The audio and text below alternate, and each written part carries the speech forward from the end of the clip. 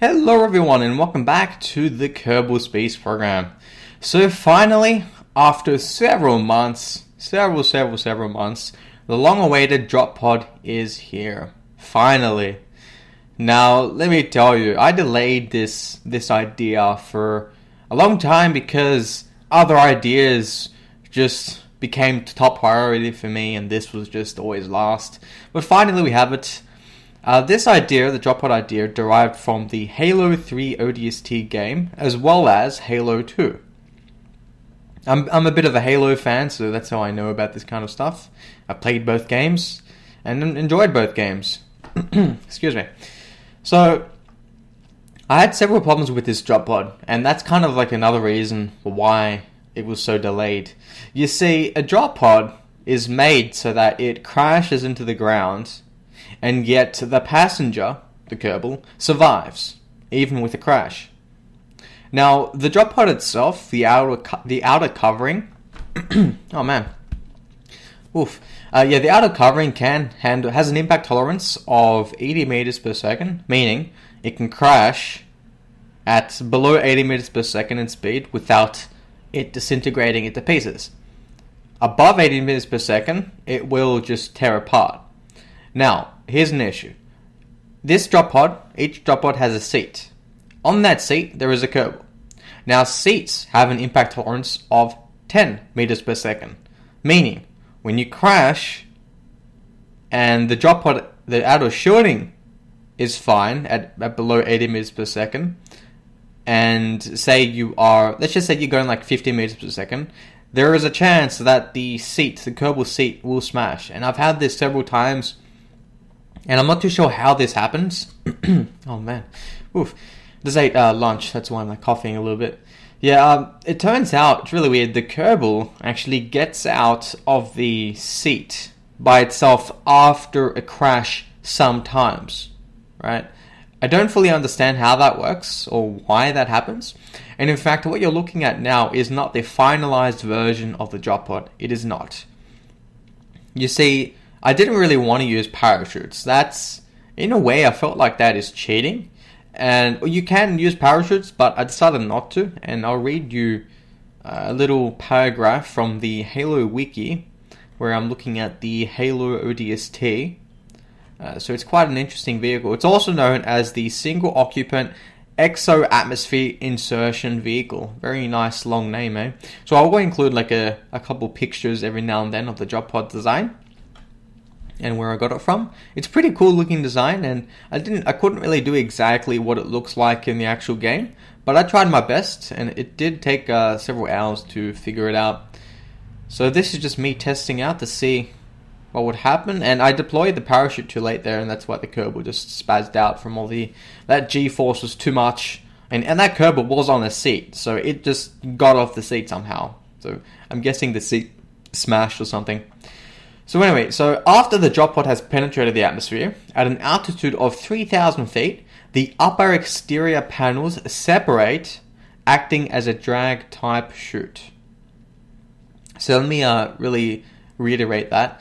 Essentially, after 3,000 feet, the outer cover of the drop pod, right? This drop pod in the actual design has, not in KSP, but in Halo ODST, it has like several layers. It has like 2 layers. It has the outer shell and then the inner shell. And what happens is the outer shell, it separates, but it's still connected to the drop pod itself, and therefore slows down the entire drop pod. After that, and I've got to find it on the side, at about 50 meters, the pod's computer-controlled braking rockets engage, slowing the pod further. Okay, so that's essentially, braking rockets are just retro rockets or something like that. So, and that further slows down the drop pod. And this is what I was trying out here. And I think this was the one that turned out pretty well. You really do have to time it well and need to know when to activate these separatrons. And this one did pretty good. It did good, but again, look what happened. I don't fully understand why this happens. You see, the seat, I'm not too sure if the seat was still intact there, but for some reason, I was showing you if I had cheats or not. I did not have cheats there. See, the Kerbal just, for some reason, gets off the seat, whether the seat is broken or not, and it glitches out of the drop pod. Really weird. Really, really weird. I don't fully understand how that works. It's just me just time warping, being silly. I was not fast forwarding the vehicle, the video. Oh my gosh, I was not fast forwarding the video. I was time warping in the game. That's what happened there.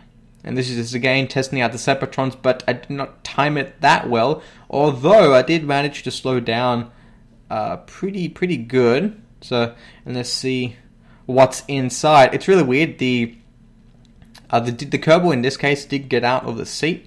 In fact, there is no seat. The Kerbal's seat just smashed, disintegrated, and the Kerbal is there. He's stuck there, and I just can't get him out. I cannot get him out. Cannot glitch him out like the way it happened before by itself. So there we go. He's permanently stuck. See, the only way to get a Kerbal out of the drop pod is if the seat is still there. You see, and you'll see in it. I will show you pretty soon, actually, in probably like a minute or two. Soon enough. What happens is you get a Kerbal onto the seat, but the way you do that is the Kerbal actually teleports through the drop pod after right clicking into the seat.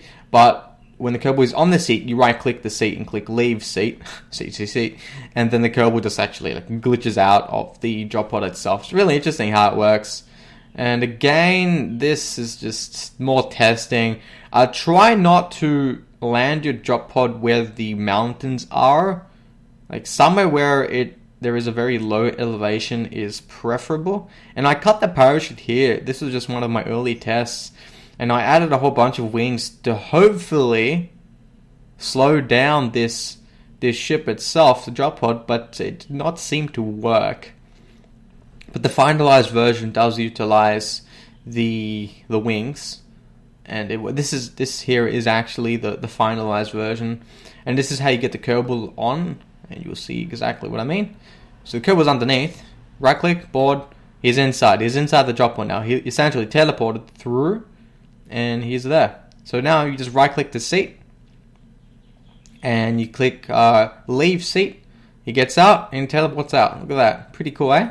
That worked out fairly well, and I was always wondering how to get the Kerbal out after you get him in. So, and it worked out. So, pretty good. Yeah, it's not always that things like that work out, do they? No. And this what you're looking at is the actual finalized version. We do have the small control surfaces, and that's what helps us. Pretty much, those are the smallest type of wings you can get in the game.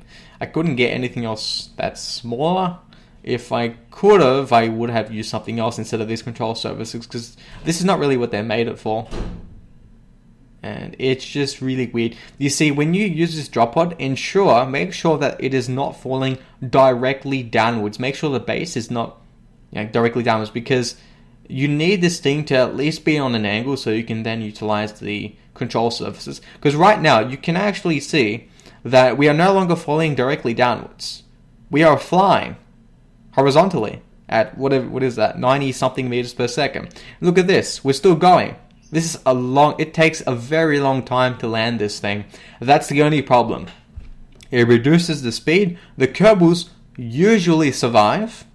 I don't know the percentage ratio of if they survive or not, but most of them do survive, so that's good enough to have on the record. And in fact, in the Halo ODST, the drop pods there, it's been said that not all here it is. Braking rockets on the drop pod do fail on rare occasions, leaving the pod's occupant to die on impact.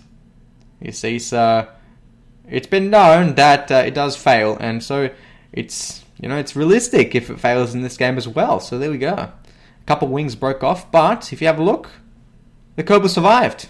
Look at that, you right click and the Kerbal is out. So links in the description for you guys to download this. It took me a while, and I really did enjoy the design. So again, I really do hope you enjoyed, and see you next time. Take care.